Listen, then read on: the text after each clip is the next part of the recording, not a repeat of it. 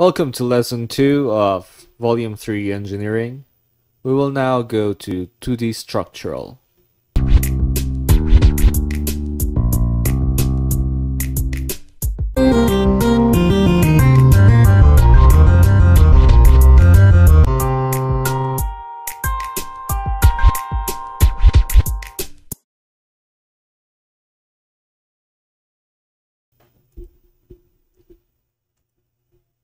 Here is where you saved Lesson 1 2D Architectural. Let's copy that layout file that we just made, the box house architectural. So Ctrl C and go to our Lesson 2, Ctrl V. Let's rename this into box house structural. So just click once to rename and let's call it box house structural. Now make sure the dot layout is still there because that is the file extension. Let's open box house structural and proceed to engineering. Layout for structural documents. Once you have opened box house structural, let's delete the pages that we do not need for our structural. Open pages, delete the first page, keep this second page, keep the third page, delete the rest. Basically, we're going to keep all the plan views for our framing plans and our foundation plan.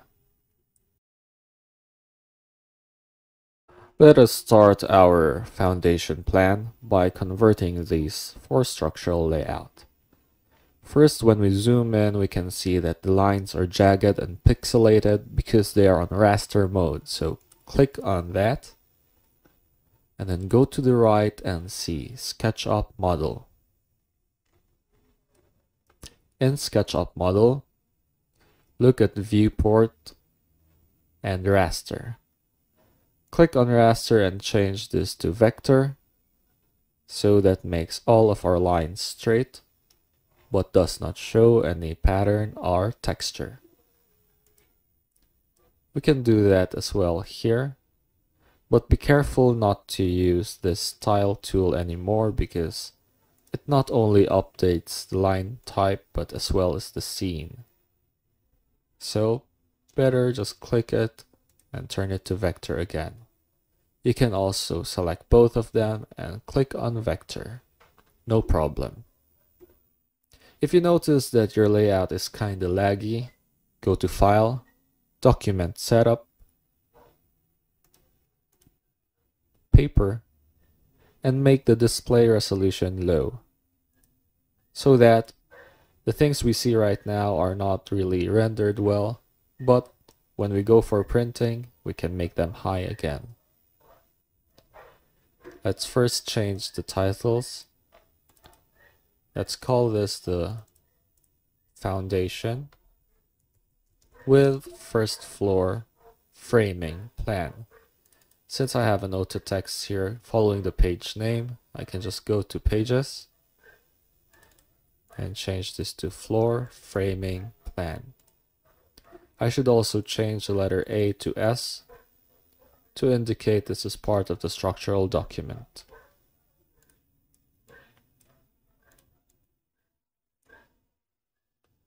I'll do the same thing here, but instead of just editing this, I can choose to copy this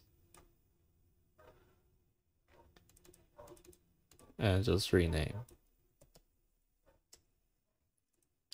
This is the second drawing, and remember, the scale of our floor plan that we forgot to edit a while ago is 1:75 meters.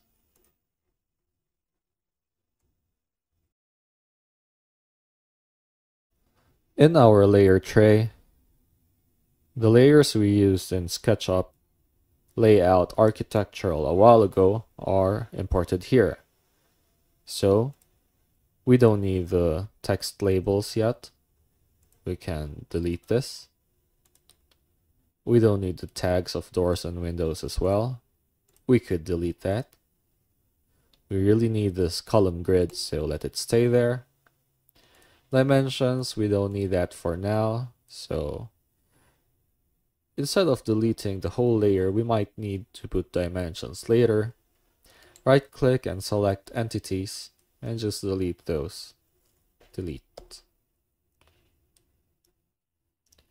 Of course, we will not be needing the full floor plan for now, but we need to locate our columns. And that's where we will start our first layer. Layer 1, which is column. S-column, just so that we can see it with the other layout organization later, that this is part of structural. Inside the column layer, let's start our scale drawing. The scale drawing can be done by placing the scale first, make scale drawing, choosing the scale, let's say 1:100, and choosing the units meters. You can use your basic drawing tools such as the line, rectangle, and circle to draw inside this group that is already scaled 1:100. Say this rectangle, instead of just drawing it freely, we can actually put in dimensions in meters. So click once, let's say 3x3, that is 3, 3, which you can see down there. Just press enter, so that when we try to measure this later on, it actually has information on the distance. As compared to drawing outside this scale drawing, it will not get to the same dimensions, but more of the dimensions of the paper in meters. Let's say in case we drew outside and forgot to make the scale drawing. That's not a problem. What you can do is just select that drawing and put a scale to it. So choose scale 1:100. You will see that the dimensions automatically get converted to a scale of 1:100, as well as this drawing. So that is for scale drawings. Inside the column layer, let's start our scale drawing. Using the rectangle tool, I know that my column is 0.3, 0.3, enter. The problem there is that we did not put the scale. So let's do it again. Make scale drawing, choose scale 1:75, rectangle 0.3, 0.3, enter. Now we have a 30x30 centimeter column, regardless of how it's laid out here on the floor plan. I know that we're still inside the group or the scaled group, so I could make a copy for the other columns as well.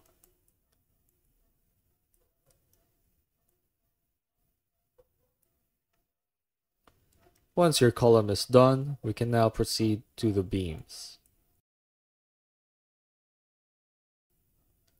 Open layers and add the S-beam.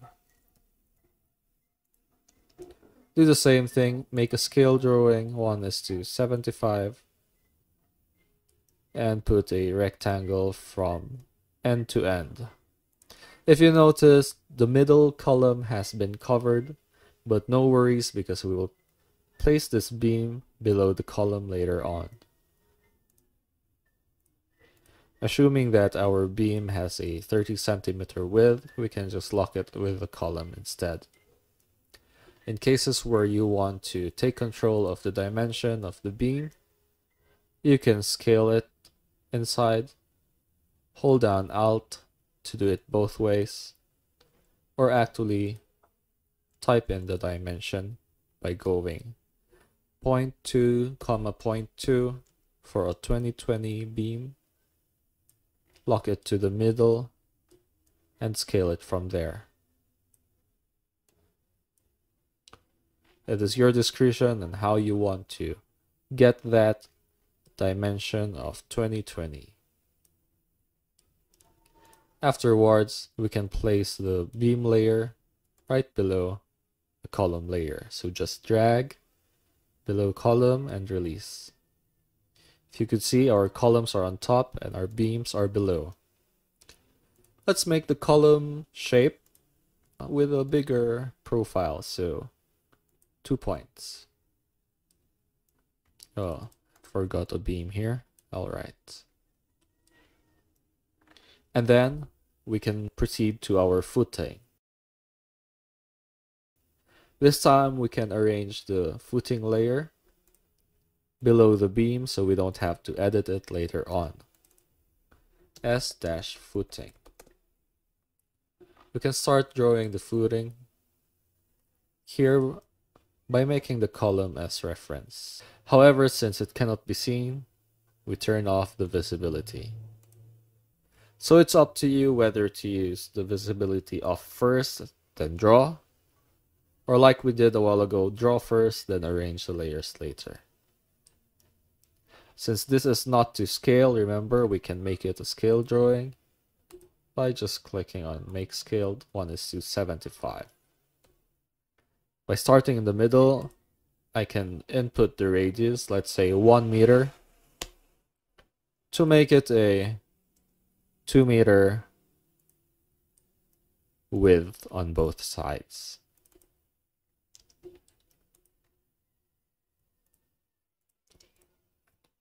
You can choose to have this as different groups, but personally, I'd go inside the scale group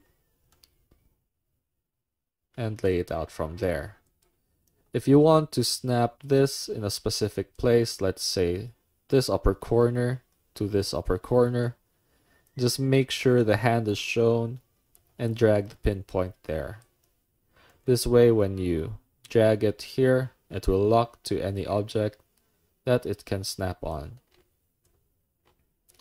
Let's say we can change our mind and make this a combined footing. So just drag that there and delete this one.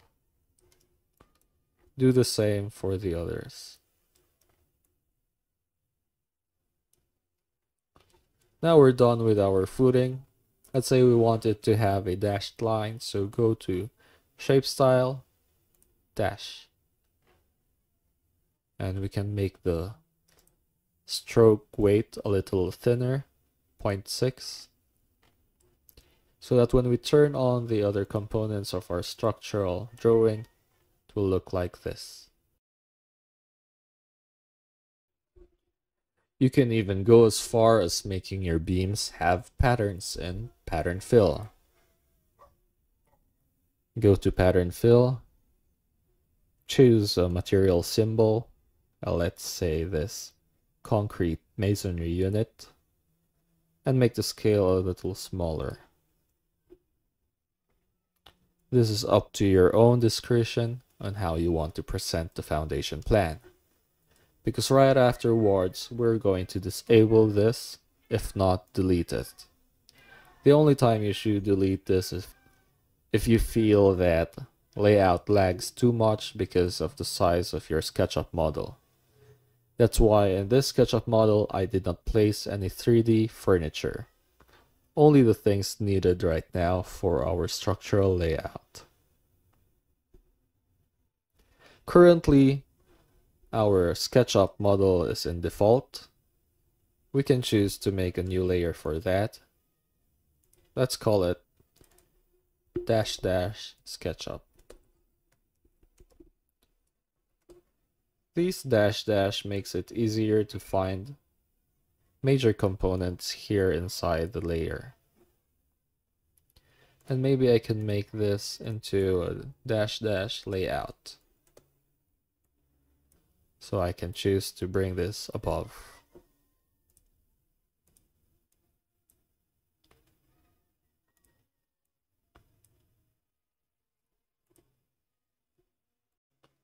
With this layering system, I can have the SketchUp scene on the lowest portion, the structural drawings right above it, and any annotations on the topmost part. So I will be using the dash dash SketchUp as an indication, and dash dash layout for later on, such as drawings that I don't have any layers for. Or once these SketchUp scenes are inside SketchUp layer, I can just turn that layer off and lock it. Now I have my foundation with first floor framing, so that means I need to put slab details here. For our foundation with floor framing, we're basically done with the foundation. Let's proceed to our floor framing. The pattern tool is a very nice tool in order to show a kind of hatch. Let's say this rigid insulation or grating. Then by placing a rectangle, we can show this as just a symbol for some rebars. And we can even place concrete right above it. However, since these are images and they are not to scale, we can make callouts instead. For this callout, our stroke is disabled, so we have to enable it. And then click once. You can label this later on as 10 mm bars spaced at equally both ways, or whichever your specification is. But right now we will focus on the drawing first. Currently this is in layer layout, so we won't have to keep on placing too much layers.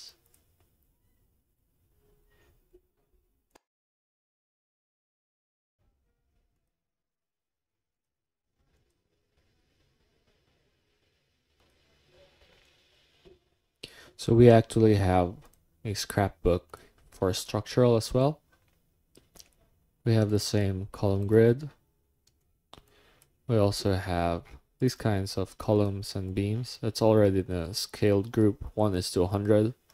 So all you can do if you don't like to place this in layers, you just edit them inside. And once you're done editing, just arrange this, bring to front so that it stays on top of the beams. We also have some labels for this, such as this one. Say a slab unfill. Thickness of the slab will be 100 millimeters or 10 centimeters. 12 mm bars spaced at 250 millimeters on center both ways, and the page number will be S1. So this is not a tricky thing to do. You have to consult the structural engineer on what to place here. Okay, let's say example slab on fill, or a thickness for the slab, let's say is 150 millimeters. That's 15 centimeters or 6 inches. And the question is, what kind of bars will you like to reinforce inside the concrete? So you can place rebar or temp bars, or let's say reinforced with 12 millimeter. Oh, since this is a slab, let's try 10 millimeter temperature bars spaced at. So what will be the spacing of each bar? Well, let's say they're spaced 1 foot each. That's 30 centimeters or 300 millimeters. On center, that's the OC a while ago. That's from, they're going to measure that from the center of the bar diameter. And then spaced 300 millimeters equally on center both ways. This means it's going vertically and horizontally in plan view both ways. Okay, so basically these things written here are instructions to the contractor the site supervisor and for the foreman to follow on site. This is also needed for estimates. So what you did is make a call out here instead of drawing them one by one. However, if you choose to do that, just use the scale drawing, but of course that will take a lot of time as well. And this might not even be accurate based on the image or the pattern fill. So in that case, you can just copy this and put a call out. For this call out, it means look at drawing number 2 in page S1. Okay, since we are in page S1, let's say the details will be on page 3. I just edit this to S3. So for details on the slab section, please go to drawing number 2 on page structural 3. Same thing here, as well as the floor framing. So you can just copy that to the other side. Alright, now because we see some slab extending there, we have to place some wall footing, or in your case, specify if it should be a grade beam as well as here, your cantilever beams and your edge beam. So let's go to that detail right now.